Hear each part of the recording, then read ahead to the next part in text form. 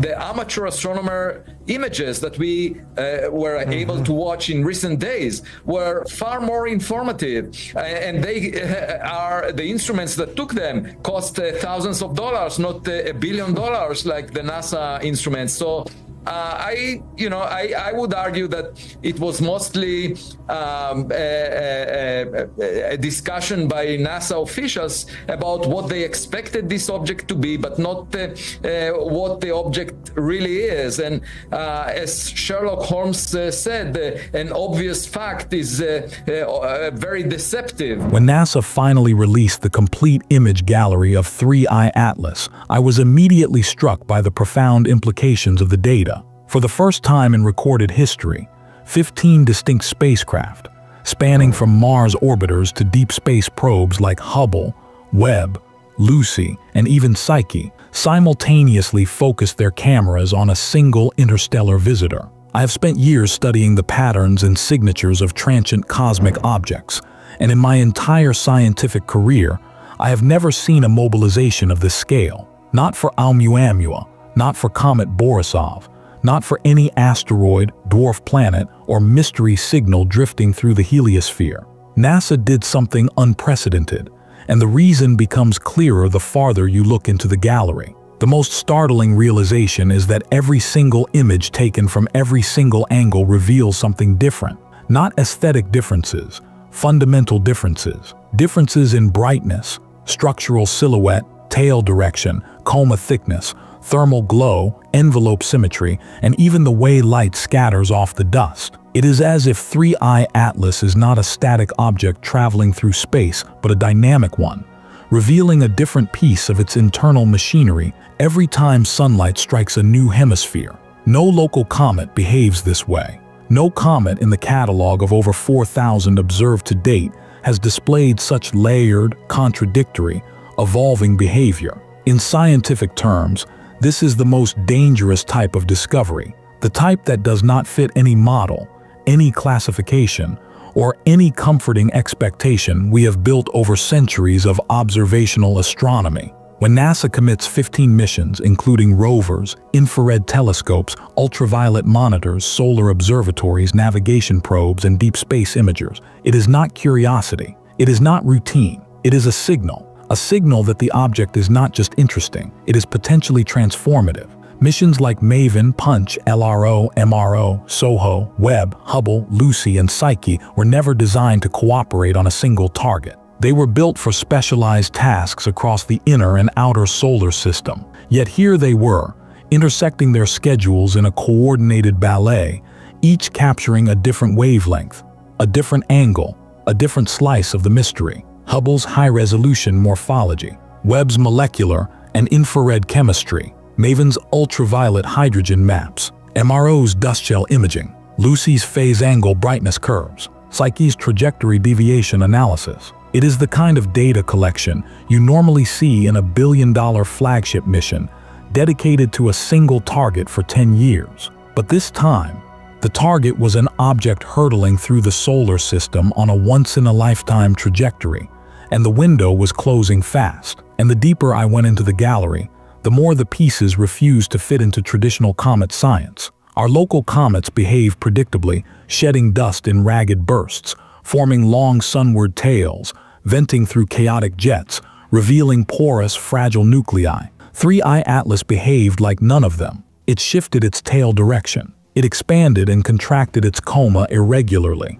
Its dust envelope was thicker than expected and strangely symmetrical. The more we looked, the more unusual it became. When I first saw Hubble's image, I immediately understood why NASA's internal channels erupted in alarm. The nucleus did not display the typical triangular tail. Instead, it appeared wrapped in a smooth, bluish-green cocoon, an almost organic symmetry, as though the dust and gas were not escaping freely but were being held in a structured envelope. It looked like a protective shell, intact, stable, resisting solar heating far longer than expected. Natural comets eject material unevenly, violently, but 3I Atlas released dust in an unbelievably uniform, controlled manner, as if governed by internal mechanisms buried deep within its crust. This single Hubble image meant something astonishing. The nucleus remained, intact near Mars's orbital distance. The outgassing was extremely smooth. The cocoon hinted at deep subsurface reservoirs,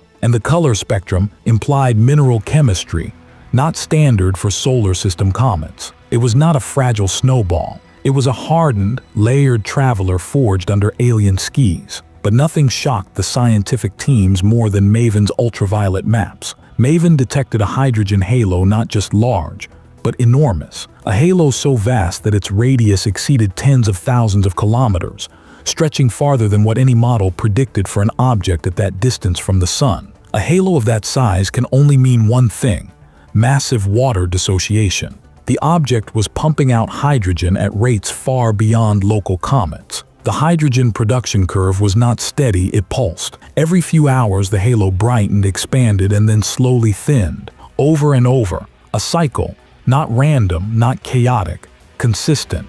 One MAVEN spectroscopist wrote a single word in the internal Slack thread. Breathing. The HiRISE instrument aboard MRO added the next piece of the puzzle. HiRISE did not see a point-like nucleus. It saw a semicircle, a glowing hemisphere of dust that bent into space with surprising geometric clarity. On the sunward side, the bright arc glowed sharply. On the trailing side, the dust thinned into a translucent haze. This was not the classic comet tail.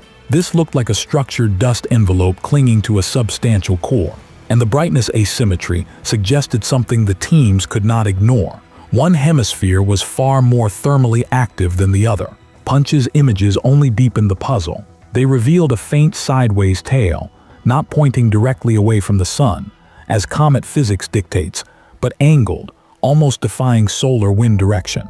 Either the solar wind was distorted by local plasma turbulence, or 3I Atlas was generating thrust-like asymmetry from deep vents beneath its crust. Not propulsion, but controlled venting consistent enough to produce measurable non-gravitational acceleration. Then Psyche delivered the breakthrough. As Psyche tracked the object's position across the starfield, its navigation sensors recorded tiny, undeniable trajectory deviations. Not noise, not error, real deviations. The same kind of deviations detected in Oumuamua, but this time, caught early, recorded cleanly across multiple passes, and aligned with the dust asymmetry and tail shifts. Combined, this meant the object was not simply drifting through space. It was reacting to heating, venting in patterns, accelerating slightly under its own outgassing, like a world with internal pockets of pressurized material releasing in cycles. The spheric spacecraft then revealed the thermal truth. The core emitted a heat signature too high for its distance from the Sun. Even with a dark, sunlight-absorbing surface, the numbers did not match. Something inside was warm, warmer than a frozen comet had any right to be. Maybe radioactive decay, maybe deep-trapped volatiles, maybe exotic ice chemistry from its parent star. Lucy's observations showed the brightness of the object remained stable at different angles. This meant the dust grains were unusually uniform, or coated in something reflective. Not random dust, but dust shaped by processes we do not yet understand. SOHO saw barely anything in visible wavelengths, while infrared instruments lit up with strong emissions. This suggested grains or ices unfamiliar to the solar system. And then James Webb delivered the final blow.